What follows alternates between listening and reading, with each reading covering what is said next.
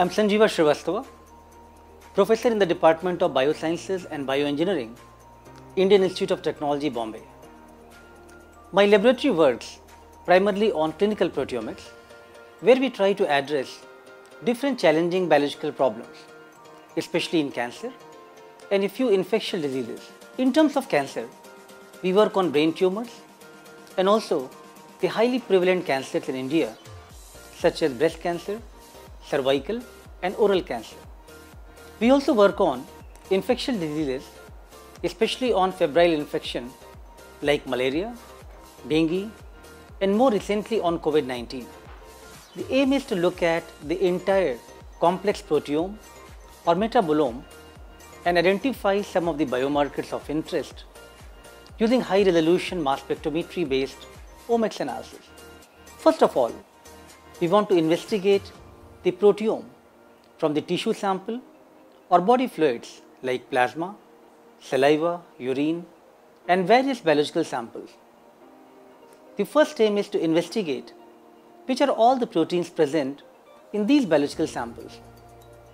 We utilize high resolution hybrid and tribrid Orbitrap LC-MS platforms with inbuilt principles such as CID, HCD, ETD and ETHCD. The Orbitrap Fusion Tribrid Mass Spectrometer provides very high resolution, accurate mass measurement, wide dynamic range, excellent sensitivity and ready to achieve selectivity and advanced fragmentation options to separate these complex proteins and uses them to different type of chromatography methods to optimize the gradients and utilize a different type of collision cell. And we try to get as many proteins as possible from these samples. Additionally, the problem in understanding the metabolites when investigation of metabolomics is very crucial.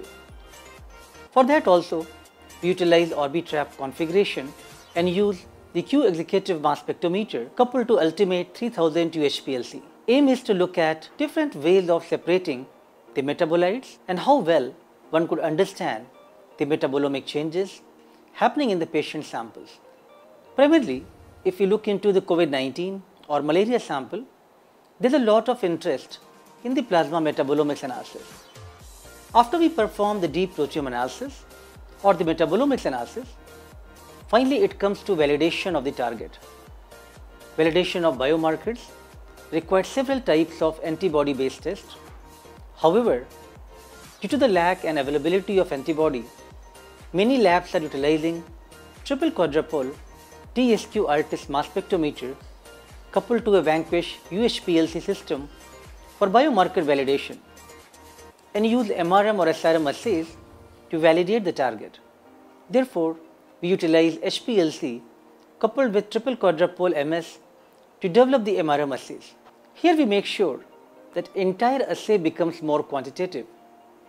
Therefore, we first start with identification of set of peptides to develop their transitions and run in the skyline based analysis. After the preliminary analysis, we shortlist the peptides of interest and then we try to develop the heavy labeled synthetic peptides which can be utilized for the more quantitative analysis. So, any biomolecular discovery program from diagnostic to looking at prognostics and therapeutic value requires extensive type of discovery as well as validation work, and it cannot be achieved by just one platform. Therefore, we are very much open to utilizing different type of technologies, different platforms and mass spectrometers. We also utilize microarrays, surface plasmon resonance and other assays to validate our biomarkers. I hope our efforts as well as several leading researchers from India who are contributing towards biomarker discovery program will enable the path for new biomarkers to come to the clinics.